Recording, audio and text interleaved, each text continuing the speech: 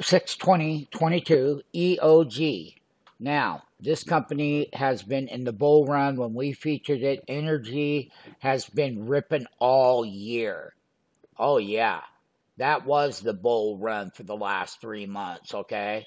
Now, when you can see the top that's been put in, my fellow traders, and that we broke below the 50, we broke below the 100, but when we test that 200, that's where we're going to look at loading the boat.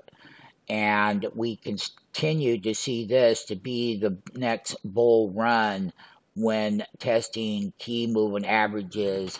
And yeah, it was a great run for a long time, and that whole sector went up every single day, every single day, every single day. Not only do we have EOG, we have ConocoPhillips in here. We're going to cover quite a few of them today.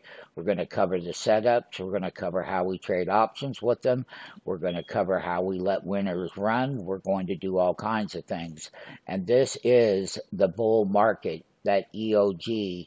And I can just tell you, it's very clear that when we started featuring it back over here, yeah, on 519, not long ago, and we went up and we made a high on EOG. Yeah, we did, 148.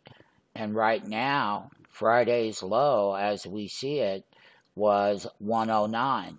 The 200 week or 200 simple day moving average is at 1046. If it hits it, that's where our discipline is. That's what we've been waiting for. The sell signal is minus 3.4. The stochastic is at 4.3. And that type of stochastic is getting down in what we call oversold condition.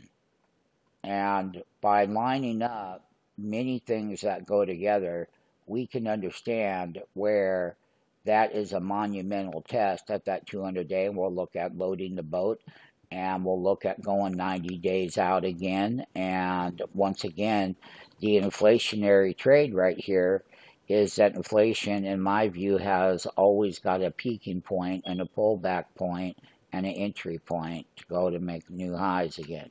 So EOG is on our #1 setup. Sign up for the free 5-day trial. Get the stock pick alerts that we have available. Call us today.